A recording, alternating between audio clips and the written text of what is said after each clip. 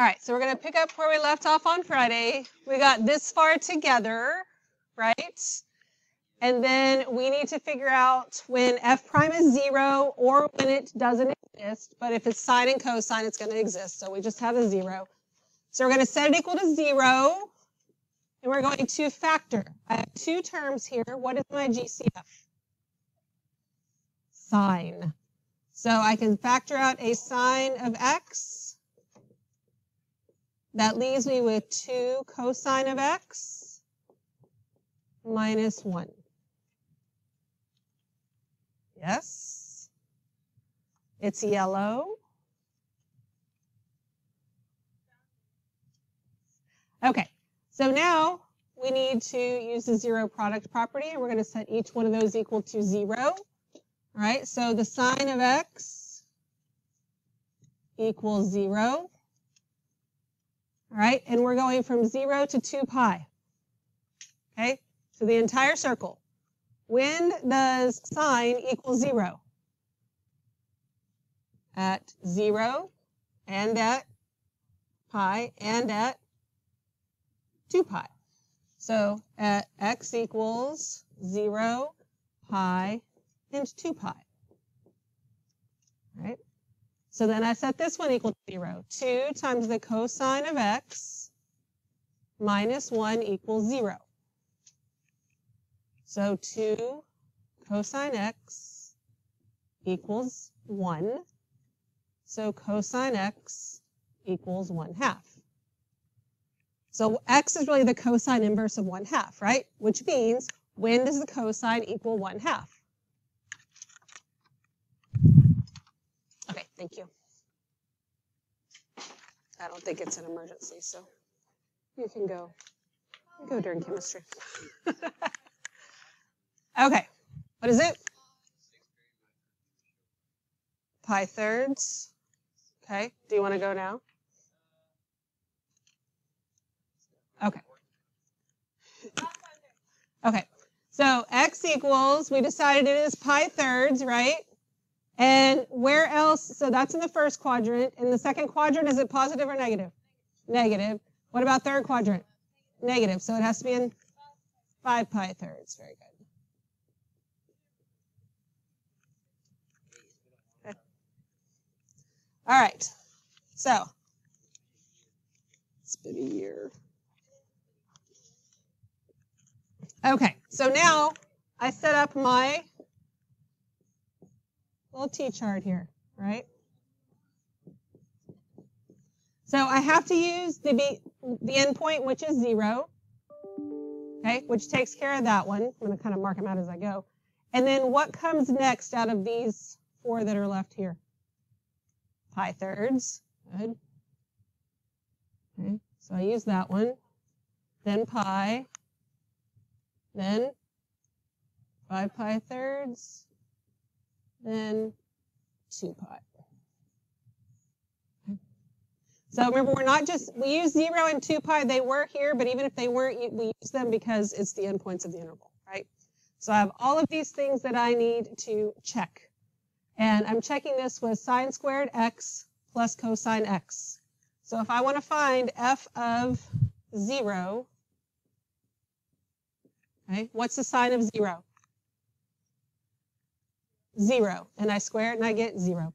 And then cosine of 0 is 1, right? So it's 0 plus 1, that's 1.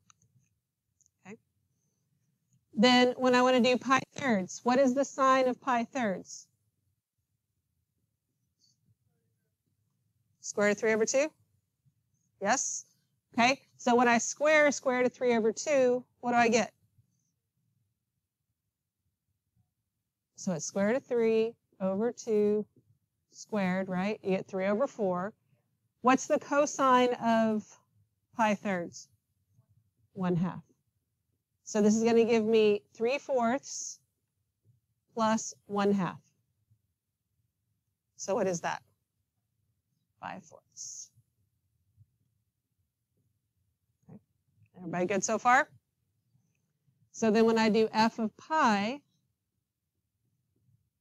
well, what's the sine of pi? See, 0. And then I square it, and that's 0, right? So 0 plus, what's the cosine of pi? -1. Okay, so this is -1. Right? Then when I want to do f of 5 pi thirds, well, if the sine of pi thirds is the square root of 3 over 2, then the sine of 5 pi thirds is what? Negative square root of 3 over 2. And then when I square that, I get, I get 3/4, right? When I square this negative square root of 3 over 2. And then what's the cosine of 5 pi thirds? 1/2 still, right? Because it's still positive. So I actually get the exact same thing as I did for 5 pi thirds because I squared that negative. Okay. And then what about 2 pi? What's the sine of 2 pi? 0. And then this cosine of 2 pi? 1, which makes this 1. Okay. Are we officially completely out of room to write anything else? Probably. Okay. So let's talk about the answer then. Okay. Because I think we got to do that over here too. Because what are we looking for? What is this even asking us for? Absolute maximum and minimum on that interval. So the absolute maximum value is what? 5 pi fourths. Or 5/4. Thank you. 5/4. And that's at x equals pi thirds and x equals 5 pi thirds. So if you have room to here, I'll write it. If you have room to write it, you can write it. So, and that's up to you. So I'm going to say absolute max is 5/4 at x equals pi thirds and x equals 5 pi thirds. Okay. Absolute min. What's your absolute minimum value? -1. And that's at x equals pi. Okay. What questions do you have? We good? What is this? What we're doing today? We just had to finish up Fridays. Yes, it's notes. Yes, don't tell me no. Yes, sir. I know. You'd probably be doing that in some classes on this campus too. And I always think, why don't I teach those classes, you know? I have 2 actual classes on campus.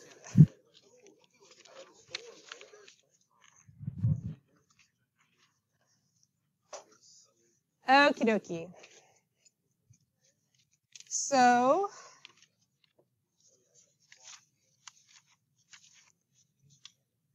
before we get to the notes, I'm going to draw a picture that you do not have to draw. I just want you to stay with me and answer some questions that I may have here.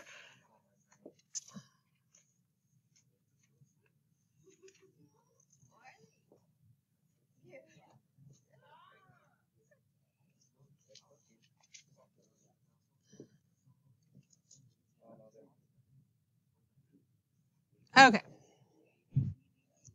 Good job. I'm so proud of you. We know our alphabet. Okay. All right, so let's say that this graph is f of x. Okay? Are y'all paying attention? This graph of is f of x. No, let's not do that. Just give her a warning. This is your warning, Caroline. Maybe. Or sine. Or it could be a cubic. It could be a lot of things. I just put a squiggly up there. I wasn't trying to make anything specific. I was just trying to make a few curves. Okay. So tell me, on what intervals is f increasing? So let's just pretend that it goes like, this. Yeah.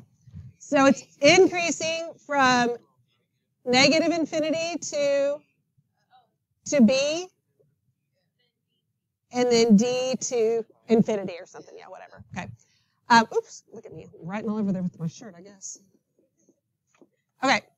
All right, so then that would mean that it is decreasing from where to where? B to D. Agree with that? Okay. When is this function positive? A to C and E to infinity. Okay, and it's negative from C to E and negative infinity to A. We agree with all that? When is this function 0? Okay. Okay, y'all agree with all that? Yes? Okay. So that is like an algebra 2. That's even a pre-calc question. I'm going to make this into a calculus question. Okay? Now, this is the graph of f prime.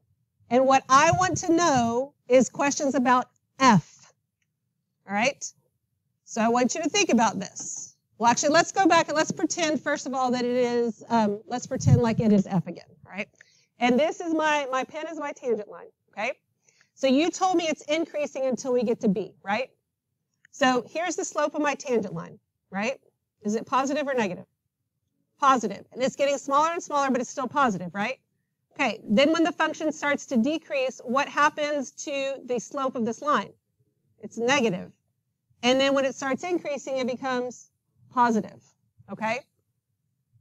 So then what is the slope of the line right here? 0, and here. And what kind of point is at x equals b? The maximum, and then d would be a minimum, right? So when we go to f prime, okay? And now I want to know when is f, so you got to think this is a different f than this, right? It's not, the f graph does not look like this. If this is f prime, when is the graph of f increasing? What had to be true when my graph was increasing? Positive slope, right? Isn't this whole graph about slope? Mm-hmm. So this graph is positive from A to C and from E to infinity. So that means that f is increasing from A to C and from E to infinity. Okay, does that make sense? All right, so how many, just from this graph, how many max and min points would there be? My critical points. How many would there be? Okay. What has to be true about my slope if I have a max or a min? It's what? 0. How many times is this function 0? Twice. 3 times. 1, 2, 3, right? It's 0 3 times. So I have 3 max or min points, right? Right here. I have one right here, and right here. That's when this graph is 0. Okay, f prime of x, it is, do you agree that graph is 0 at those 3 points? Okay, so this represents f prime, it's the slope. If my slope is 0, I have a horizontal line, which means I'm going to have a maximum or a minimum. Okay, does that make sense? So there are 3 places where I'd have a max or a min. Not only that, but I know that this is changing from negative to positive. So if my slope is negative, is my graph increasing or decreasing? Decreasing. If my slope is negative, is my graph increasing or decreasing?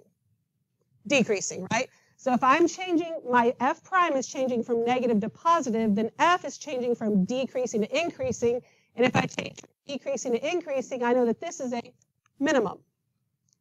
This is changing from increasing to decreasing, which means I have a maximum. And I'm changing from negative to positive, so decreasing to increasing, even though I know that this function is increasing the whole time. That's not what we're looking at there. Okay? We good with that? Okay, that's kind of what we're looking at. We're gonna have a little chart once we figure all this stuff out that's gonna help you keep all of that straight. But the most important thing you need to remember is that you have to pay attention to what is my graph of and what are they asking me about.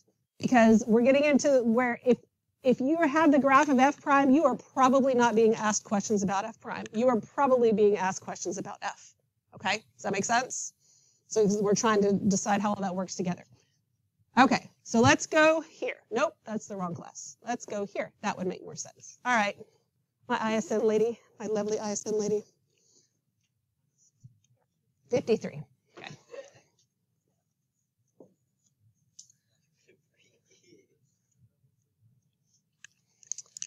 Okay, so let's talk about definitions of increasing and decreasing. Here's your official mathematical definition. The function of f is increasing on an interval if for any two numbers, x sub 1 and x sub 2 on the interval where x sub 1 is less than x sub 2, implies that f of x sub 1 is less than f of x sub 2. Okay? Now, did you think before we read that you knew what increasing was? Now are you questioning whether or not you know what increasing is? Right? It's fine if we don't know that. What we really need to know is that means as x increases from left to right, your y values get bigger. Okay? Decreasing, as we go from left to right, your y values get smaller, right? That's all that's happening with increasing and decreasing. Okay?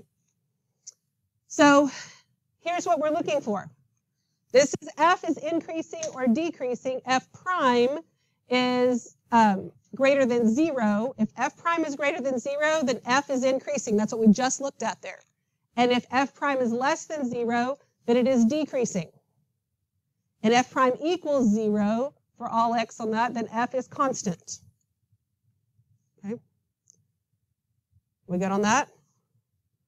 So we're going to have a fun chart. Let's go ahead and write it down because this is something that you're going to write down over and over again. Here's why it's called fun chart. So we have f. And then you're going to have this weird looking u and n, which is really like a concave up, concave down thing. But it looks like fun, right?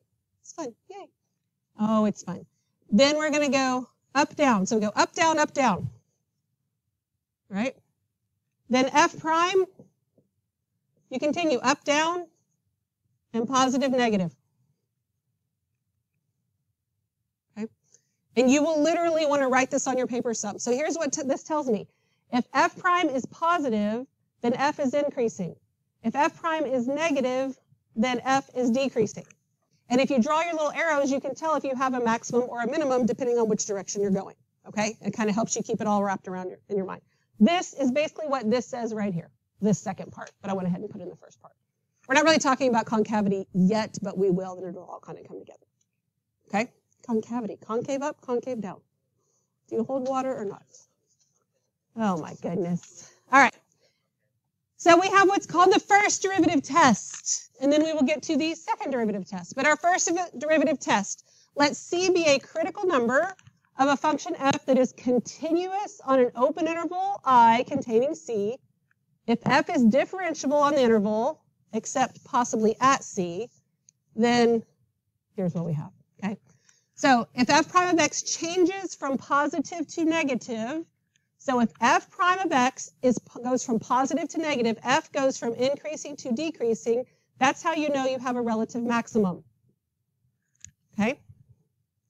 If f prime changes from negative to positive, that means f goes from decreasing to increasing. That's how you know you have a relative minimum. Okay? Up, down part of that. All right, so now we are going to find critical values of f and find the intervals where f is increasing and decreasing. Then we're going to use the first derivative test to determine whether each critical value is a location of a relative maximum or relative minimum. And then we're going to explain all our results very beautifully. Okay, here we go. Here's what I want you to write first. The first thing we do is we find our critical points.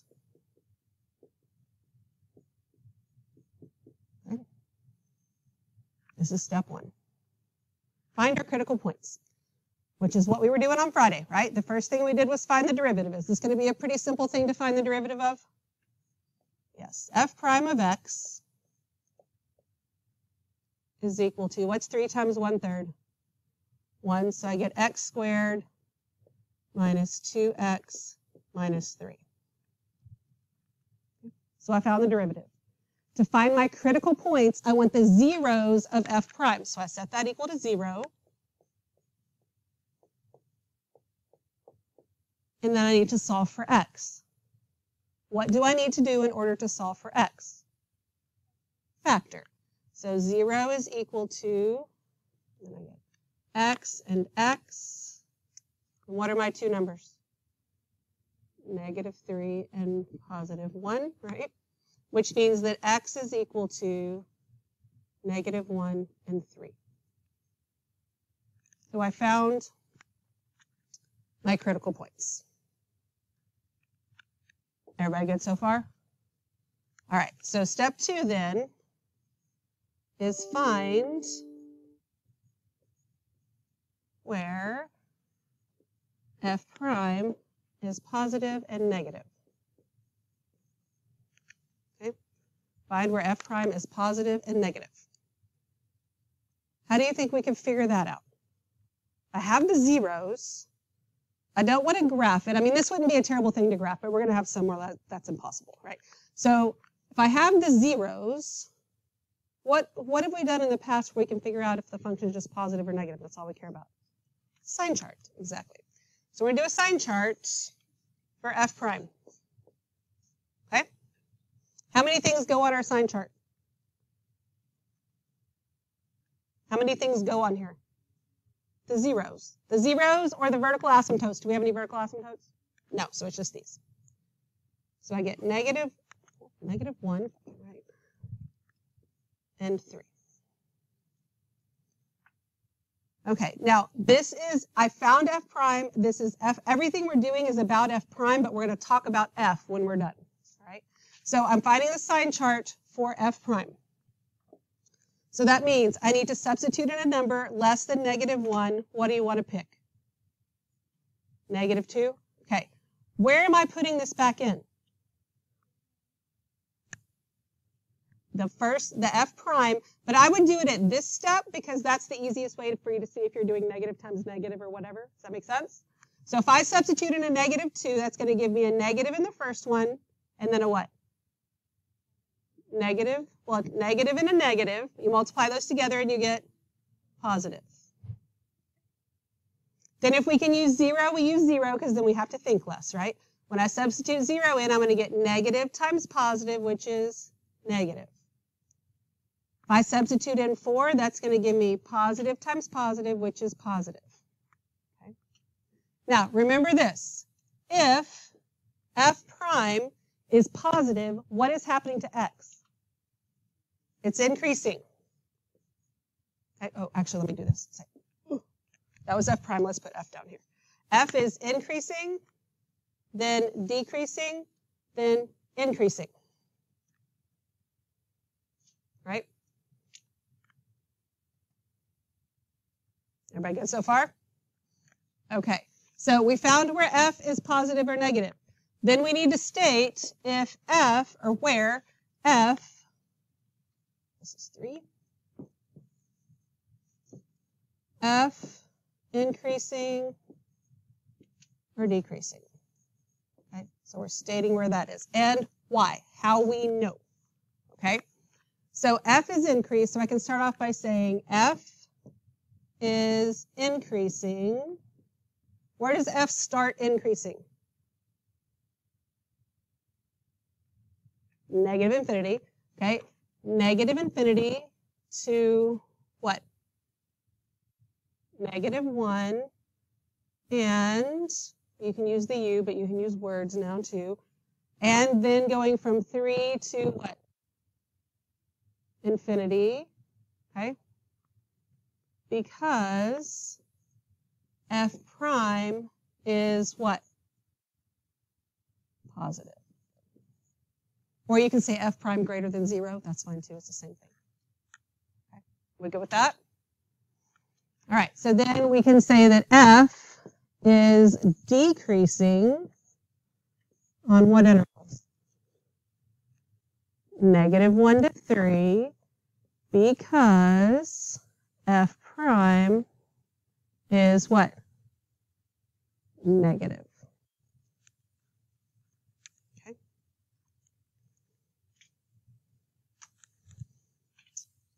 Everybody with me so far?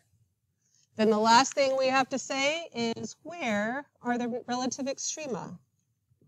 Where are relative Extrema. What are extrema? Maximums and minimums. Yeah, critical points. Or maximums and minimums. And notice it's relative extrema because we haven't done the candidates tests or whatever, so it's just our relative ones, and that's totally fine. So then we can say, well, do we know where they are? Where are they? -1 and 3, right? So what's happening at -1? Do we have a relative max or a relative min? Max. And you can see that because we drew our arrows, right? Okay, so we can say F has a rel max, right? You don't have to write it all out. Relative max at x equals -1 because, now we have to be very careful. We know it's because F changes from increasing to decreasing, right? But that's not really what our evidence shows. Our evidence shows that F prime changes from positive to negative, right? So we have to make sure we're talking about F in terms of F prime.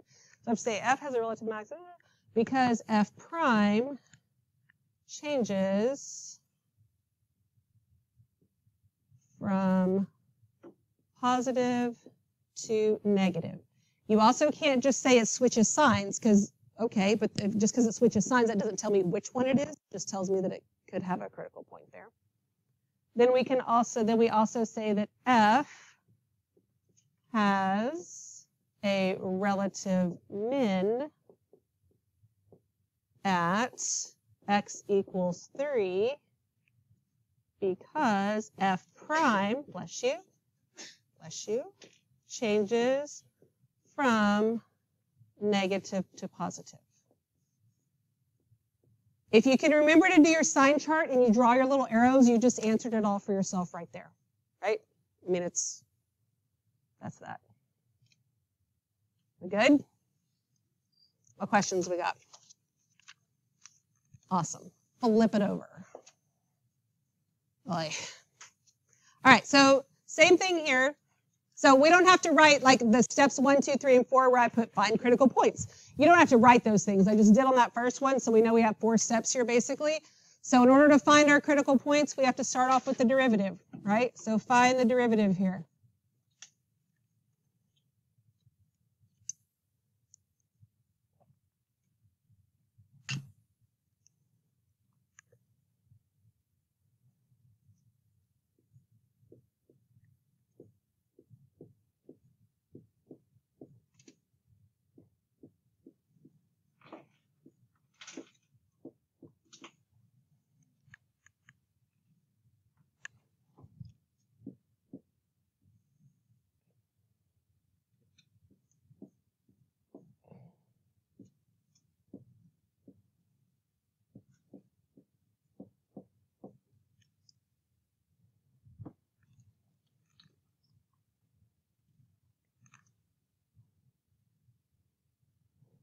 Double check yourself with me. Don't just copy mine down.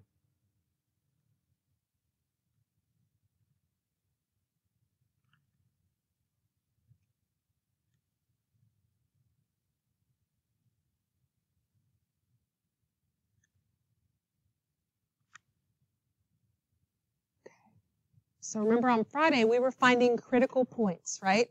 And that's when the derivative is 0 or undefined. So I've got 2 things going on here. G prime, this is an F. Okay. So F prime equals 0, that's the numerator. And F prime does not exist, that's the denominator.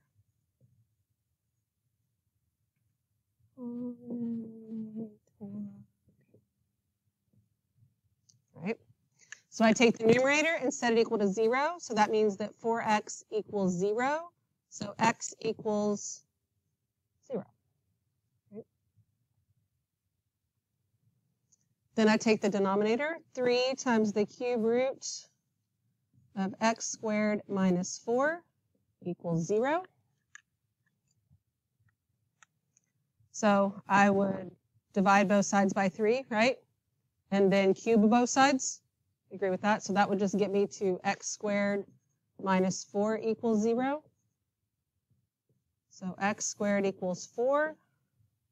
So x equals what? Oh. You can make me cry. Plus or minus, thank you. Plus or minus 2. Plus or minus, plus or minus.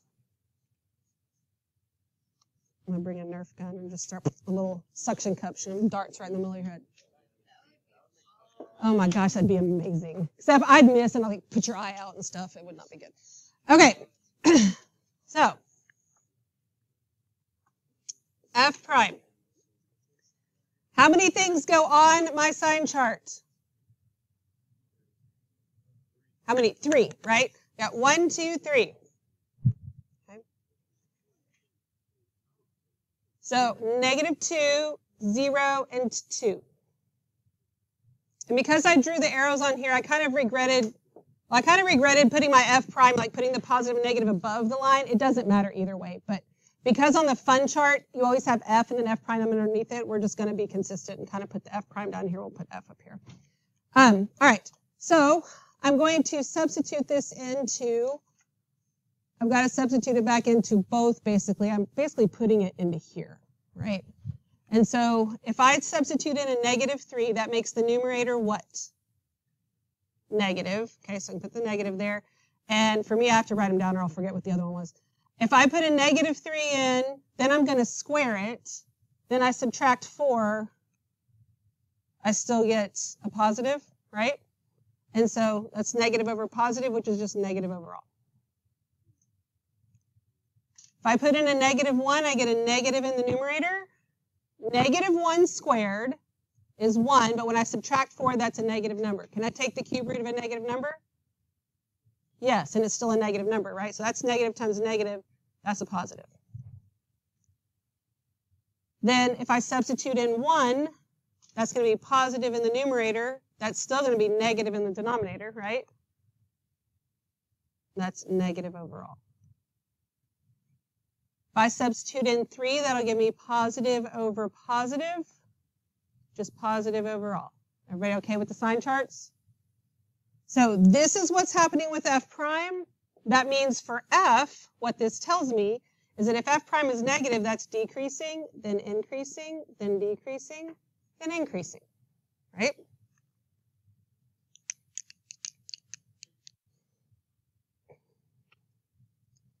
Okay, we ready? So now that we know all of that, then we can talk about increasing and decreasing, right? So I can say f is, we'll go with increasing. Increasing on, when is f increasing? -2 to 0, -2 to 0, and 2 to infinity, 2 to infinity, because then we have to talk about f prime. F prime is what? Positive. Okay. Then I can say f is decreasing on, what are we decreasing on? -infinity to -2, and 0 to 2, because f prime, and then you could do that instead, less than 0 if you wanted to. Like, there's just 2 different ways to say, you know, however you want to say it, doesn't matter. One's not necessarily better than the other, it's just different. Okay, so then we have to talk about max and mins, right? So f has, does it have a relative max? Yes, okay. Has a relative max at x equals what? 0. Is that the only one? Yes.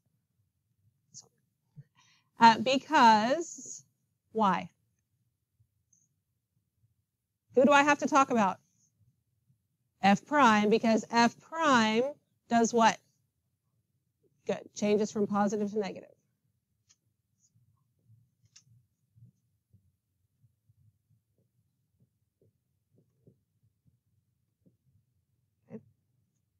And you remember, you can see that this is where there's a max right there, which means there's two mins right here. So then F has a relative min at x equals -2 and x equals 2 because who? F prime, oh goodness, changes, oh, I'm totally down in this next question, aren't I? Changes from negative to positive. Good.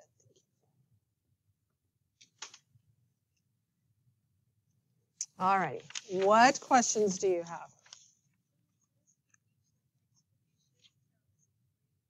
Well, probably.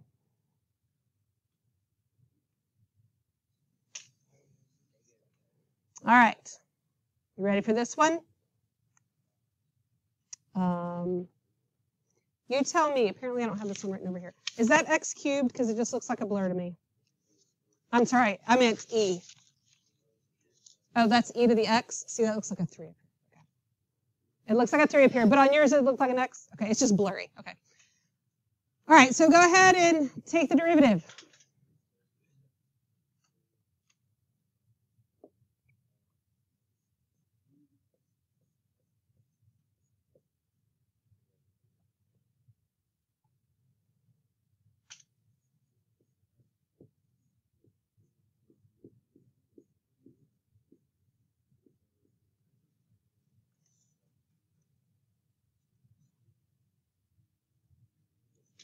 You agree with that? Okay, so I need to set it equal to 0, and I'm going to factor. Okay, I'm going to start by I'm not even going to factor out the GCF right now. I'm just going to factor out the CF, meaning I'm going to take out the e to the x, CF, just a common factor, not the greatest common factor, because I can factor out an x also, right? But let's just talk about e, because I know that that kind of messes you up a little bit sometimes. So 2x plus x squared, then we'll deal with the rest. Okay.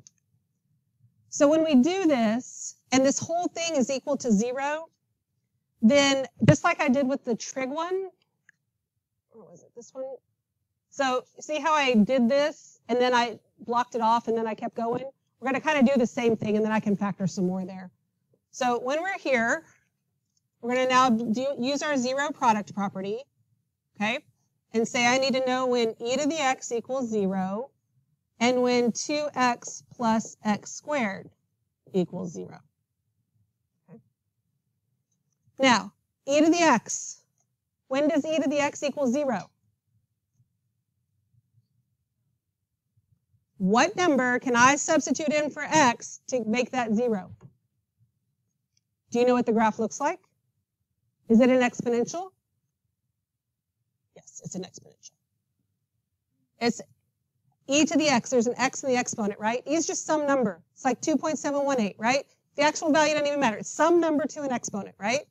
And so if there's no shifts or anything, it just looks like this. Is it ever 0? No, because we have an asymptote, right? So we don't have to be experts. We just need to know it's exponential. So this doesn't exist. So this part's kind of irrelevant as far as the zeros are concerned. Okay? You with me on that? Okay. Am I ever going to get a negative answer out of it? No. Okay, so think about that too. All right, so then here, when I factor this, I can say this is x times 2 plus x equals 0. So that means my zeros are x equals 0 and -2. I wrote them out of order, but I don't want to erase, so it's fine. It's not the end of the world. Now, because I'm doing a sign chart, I would actually like the fully factored version of this, but let's just talk about it this way. Is there any x value that I'm going to substitute into this that's going to make it 0 or a negative number? No. So this really, as far as signs are concerned, that doesn't affect anything, does it? So it's not like I'm just willy-nilly ignoring something, but I don't need to worry about it for my sign chart. You with me on that? So I'm not even going to worry about rewriting any of that. I'm just going to make my little sign chart. And on it is just going to go -2 and 0. They absolutely need to be in the right order for this. f prime. And I really only have to look at this since that's not going to affect anything. If I substitute in a negative 3, that's going to give me negative times negative, that's positive. If I substitute in a negative 1, that's going to give me negative times positive, which is negative. If I substitute in a positive, everything's going to be positive. Therefore, f is increasing, then decreasing, then increasing. Right. You think you can write out the explanation here? Write it out. All by your little lonesomes. You got this. I'll write it out too so you can check yourself.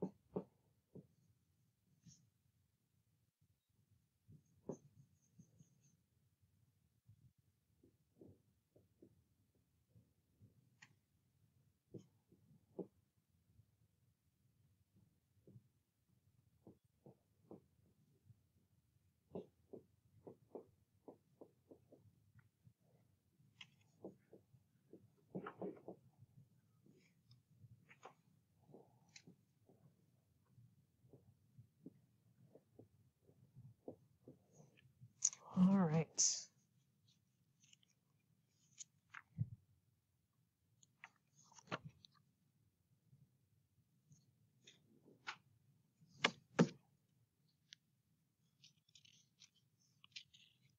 Questions?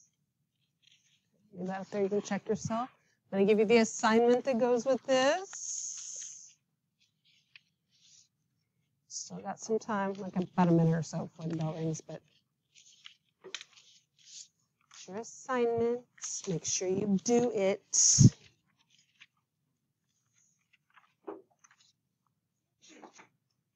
What is this? Somebody's notes. The assignment, no, it's somebody else's notes that they just left there.